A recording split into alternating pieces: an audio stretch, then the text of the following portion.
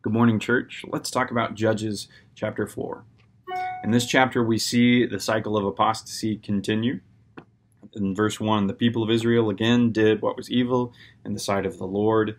They're oppressed by their neighbors, and God raises up a judge to save them, to give them, to call them back to faithfulness. And this time he uses a woman named Deborah.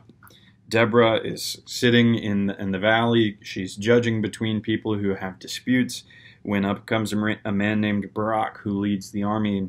He says, the Lord is brought us to battle, and it's like he's coming to her and saying, hey, can you give us some extra instruction, or is there any message from God that we should wait for? He's just kind of fiddling around, and Deborah just says, look, has not the Lord, the God of Israel, command you? Go. And he just is like, okay, well, I guess we got to go. He needs a kick in the pants, and Deborah provides it for him. And they go out and they get to the battlefield and they see what kind of army the enemies brought with them. Down in verse 12, when Sisera was told that Barak was coming, he called out his chariots, 900 chariots of armor, all the men who were with him. And Deborah again says, get up. Up, this is the day the Lord has given Sisera into your hand. Does he not go out before you?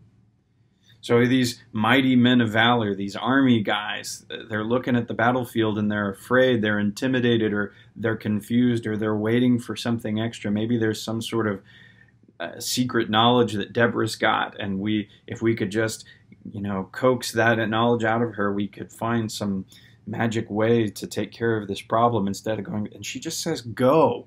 Stop piddling around. Get out there. Get to work. Does not God go before you? He's on your side. They lack faith, and she's calling them to account. And how great that she does, because the enemy is quickly defeated, and another gruesome murder of an enemy happens. With the king of Sisera, he's got a peg driven into his skull by a woman. Very graphic, but it's God doing the work. He's delivering the enemy into the people of Israel's hands time after time. When they are faithful, he delivers them. And when they're not, then they fall into the hands of their enemies. It's a call to faithfulness time and again in the book of Judges. So today, look for opportunities for faithfulness. Is God calling to you? Are you waiting for something extra? Are there special instructions that you hope you'll get? Some new level of knowledge? Just step out in faith. Quit waiting.